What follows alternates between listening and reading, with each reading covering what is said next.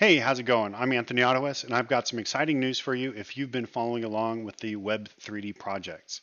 Now, I'm sorry that I've ignored a couple of the questions around getting started in the previous repository, but I just wanted to develop a better solution for getting people started with the React 3 Fiber. So that's what this video is all about. It's kicking off a new project and a new series all about making it as easy as possible to get started with Web3D using React 3 Fiber and all the other technologies related to it. So let's get started. So starting out, we've got the usual repository. It's a new one, and this one shouldn't go away, and hopefully will stay alive for everybody to be able to use. And this has a completely different approach. So what's good about this is we don't have to have everything perfect for a follow along, type in the code type stuff. Instead, this is an actual running application that you deploy locally, and then you can work with it, and then you can deploy it to the web exactly as it is. So it should make everything a little easier. When people have issues, I can correct it in here rather than fixing your file. I did a lot of that for people, and I don't mind, but I figured this was a better way to get people started. So this is what this looks like. When you come into it, it's very simple. It actually should have nothing on it or a single test. And it's as easy as we go to click on this. We're going to give something a name. Sure, I'll just whatever I want. You can choose a template. Now the templates are pretty limited. This is going to put it in a stage that's floating, and you can always edit these things later.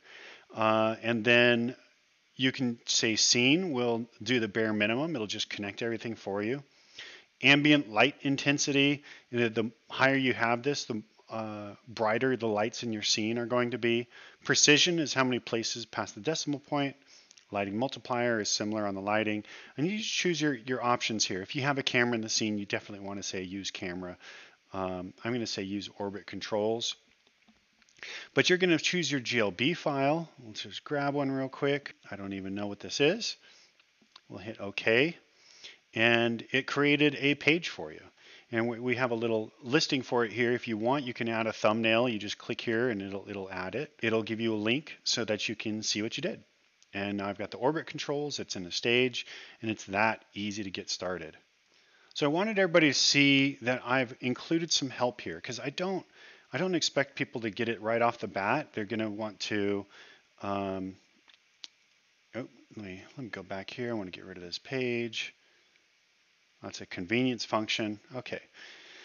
So once you've done this and you get your example files or your things in your assets to look how you want them to look. So for example, I've got my little guy here, and I just went in, edited the page, and started adding regular HTML to it, which is always an option. You can keep the canvas as your background, and we'll go through some other options as we go through this series. But as you go through things, you're obviously going to want to edit stuff. Once you get past the point where you're like, oh, okay, the stuff that I brought in from Blender looks really good, and now I want to actually, use it in a larger website. And we're going to make that easy to do too. But for now, what I did is I have this help tab, and this help tab has a link to everything that's involved in this project. There's a lot of technologies that go into stuff like this. I included even a 2D component library that I think is very good. You can see a whole bunch of components here. It's my favorite one to use with React. It's not necessary that you use it, but it's already included. And I've got all the setup for Next.js with all of its funky routing in its latest incarnation. Links to all of the other technologies, including the stuff in GLTF that is supported in Blender, because I'm a Blender guy, and it's free, and that's what I'm going to use to help everybody learn how to do this stuff. Of course, a link to Discord and other stuff. But here's what's exciting is I'm not done with this project. I just wanted to get it in people's hands. And what we're going to start adding is after you have a file and you bring it in, and you just get past this basic point of having something to work with, then we're going to start getting into integrating an editor, integrating a material solution, integrating things like three.js. I don't know how well that's going to go, but that's my attempt, and I'm going to just do a video every time I add a major feature and try to keep this going. Yeah. So if you want a feature added, if there's something you're running into, please, you can do a comment in YouTube, you can do it on Discord, and I will respond to you. I will try to get a solution into the actual project rather than do stuff for you, because I figure if you're running into an issue, everybody's running into an issue, and we can make it easier for everybody. And do the same thing for requesting features.